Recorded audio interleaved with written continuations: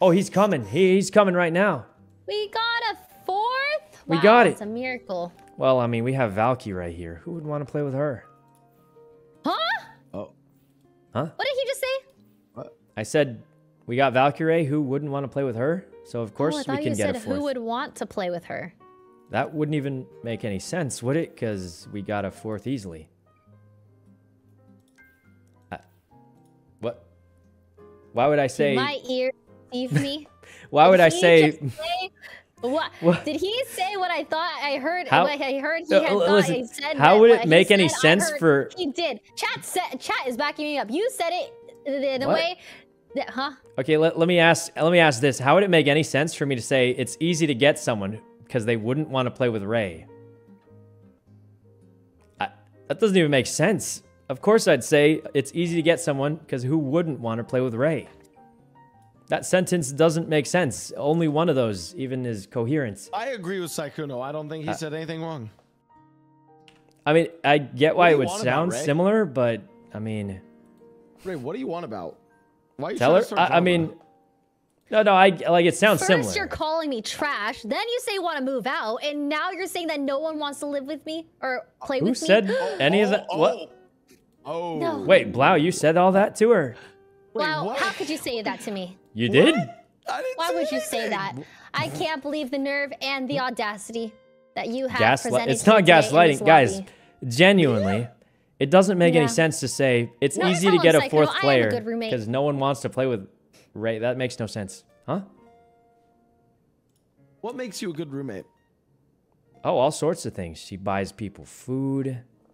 Her animal doesn't attack things. I'm in my room a lot. She's in her room a lot, kind of like me. And she doesn't like watching scary movies, though. all the bills on auto pay. Oh. So you never miss a bill. Yeah. Yeah, she's rich. Can't forget that one. It's a big one, I guess. Yeah. I mean, we could stop because that's not. I think the biggest. No, yeah, I mean, it's not a bad thing. It's not a bad thing. That wasn't the point. It's the more so like, you know, getting the bills paid on time. It's a good thing to have. It's a good quality to have as a roommate. Well, if you ask Tony, the biggest benefit I provide to our place is Tony walks into the living room and sees me kind of like, I was doing, I don't know if you know, like a bent over row, but I was doing it like kind of on the bench. And so it just looked like I was humping the bench with like my pink booty shorts on. Well, I don't know if it's a good thing, but it's what? I don't know if it makes me a good roommate, but that's like my main feature as a roommate is. I don't see how that had anything to do with that. Outside. Oh. I thought we were describing what makes us a good roommate. I think it's good for some people. I don't know. So Ray's benefits are she's rich, buys you things, doesn't bother anyone, has a nice pet. Yeah. And you countered that with you were wearing pink shorts and looked like you were humping the workout. No, you didn't have to say it. You really didn't have to say that one again, but Yep. Well, hey, where's the other Ray? He said he'd be here in a second. Oh.